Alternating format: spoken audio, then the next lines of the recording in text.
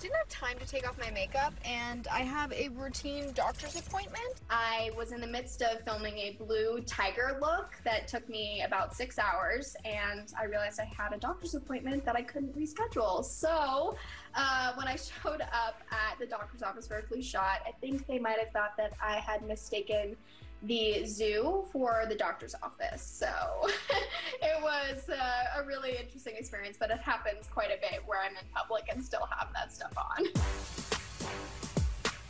It's when my parents see me in makeup and I might have fake blood all over my face or things attached to my face. It's crazy, but it's so funny. I'll come down for lunch and I'll just be eating a burger and no one says anything. It's just normal at this point. Some of my makeup looks have taken up to 8 hours. There's been some videos that have taken me up to 15 hours. The process of taking it off, it can get to be so grueling because it sometimes stains my skin, so I have to really go to the shower twice and sometimes, you know, use baby oil and all sorts of things, and I often have attachments inside of my skin that I have to rip off as well, so it can be painful. Despite the time commitment, Emma's grateful to take on the work. In her 9 months on TikTok, she's posted a new video every day.